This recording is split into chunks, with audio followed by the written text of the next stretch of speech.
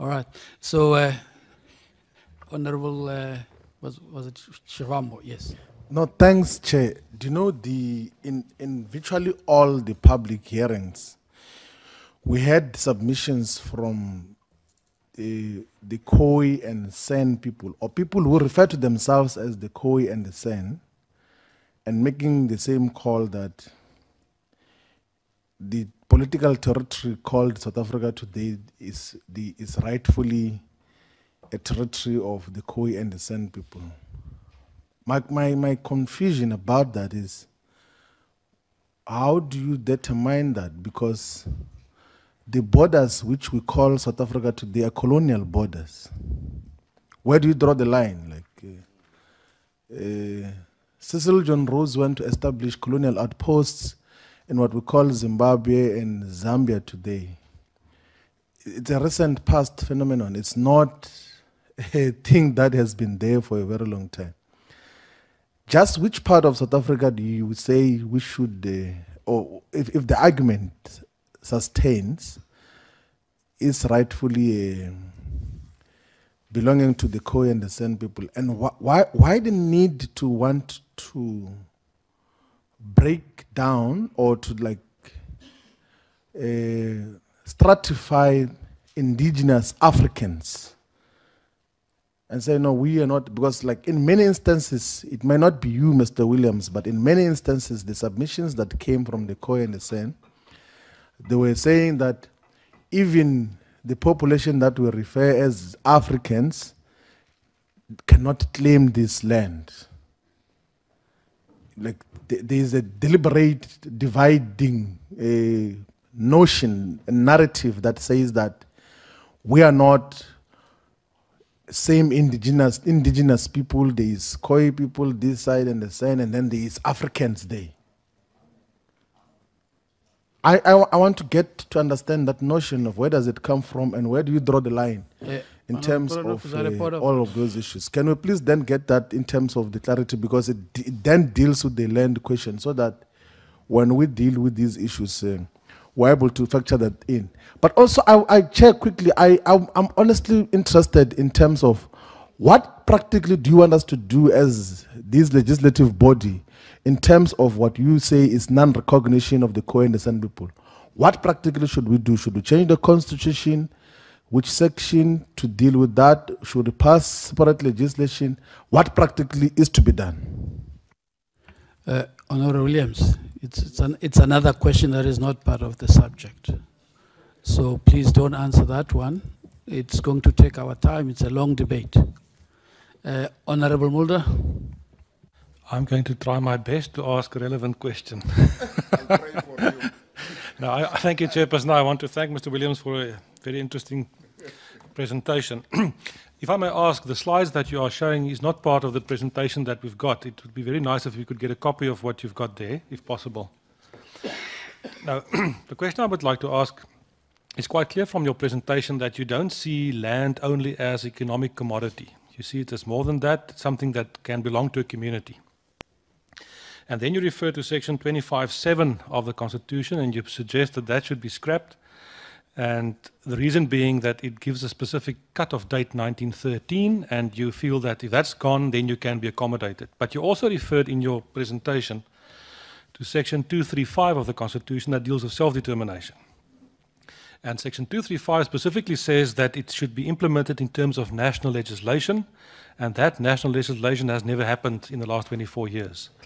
Don't you think, in terms of what you want, because you're being asked in terms of alternatives, that what you need can be addressed by way of that kind of legislation in terms of section 235 instead of an amendment of section 25? Thank you. Honorable Williams. Thank you very much, Chair. If there's a very curious question, which part of South Africa are we looking for? I think when we started out, Chairperson, we were abundantly clear that there is this paranoia when the Khoi San community begins to exert themselves in terms of who we are as a cultural community and as an indigenous African community for that matter. There is always from our fellow indigenous African people from Nguni Bantu origin, there is this frenzy that we want to dislodge them, which means we want to chase them out of the country, and we are saying that they are not part of this country. Now that's a very unfortunate perception or notion or understanding of what we are talking about. It cannot be. We are very clear that we know that we've got family who are from the Bantu community, from the Nguni community. It would be absurd to try and come to a conclusion that this land, South Africa, exclusively belongs to the Khoi and the San community. So we want to be absolutely clear that we are not part of any of those discussions. Yes, we know there are radical people out there in the Khoi San community, as in every organization and every community, that says that the Bantu and Nguni people just came in here to take the land. Right? We are not part of that conversation. We are part of the conversation that says South Africa must be honest with itself, and in the Constitution, let's talk about the practical stuff, that in the Constitution, in particular in Chapter 1, must recognize that the Khoi San is the First Nation. So that's what we are asking this portfolio committee to do, and we're asking Parliament to do. That is the responsible thing to do. If this government is as responsive to the cries of the people as we have seen during the hearing, it's the responsible thing to do, to recognize us as the First Nation people. And we're saying First Nation does not mean number. It doesn't mean that we are saying that we are first. It's undisputed that we are the First Nation. There's nobody that can dispute it.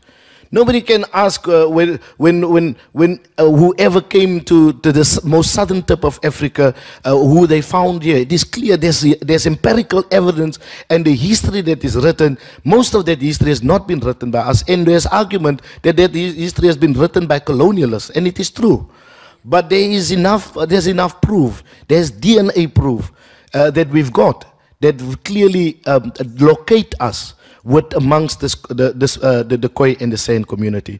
So we don't want to be part of the people that want to bring a wedge between us as indigenous people. All right. We think that it is unfortunate that there are people like that, but there's no argument, there's no thing in our mind that we are arguing against indigenous people of Bantu and Nguni descent. These are people that belongs to Africa. You correctly, I brought this map up there, to put the map up there, because we are absolutely clear that the borders that is now called South Africa, these are colonially imposed borders, that we've got to fight these borders with everything that is within us, because we don't believe that the Nguni and the Bantu people migrated to South Africa. We don't believe that. We believe that they drifted, because Africa was one country. It was not a continent, it was a country. So we're clear in terms of that. I hope that that answers. And then maybe, Chairperson, I just want to conclude with this. You keep on hearing, in particular from the EFF. The EFF talks about African. All right? The ANC also made, we think, also made a very big mistake. Because the ANC talks about, especially in the Morogoro conference in 1969, talked about blacks in general and Africans in particular. And EFF also talks about Africans. And when they talk about Africans, Chairperson, they refer to Africans as people who are from Nguni and Bantu descent.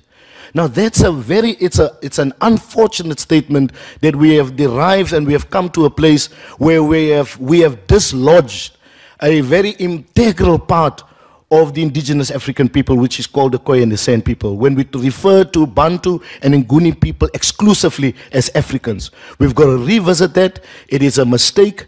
This country cannot continue with what we call racial categorization. We are saying, Chairperson, racial categorization is perpetuating racism. For as long as we put people in boxes of white and black and colored, that's how long we are perpetuating racism.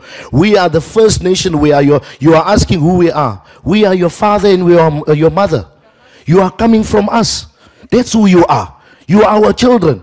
So we must stop this thing of racially categorizing people. This is the elephant in the room. I thank you, Chairperson. I think that's the best way to conclude it, Mr. Williams. We want to thank you for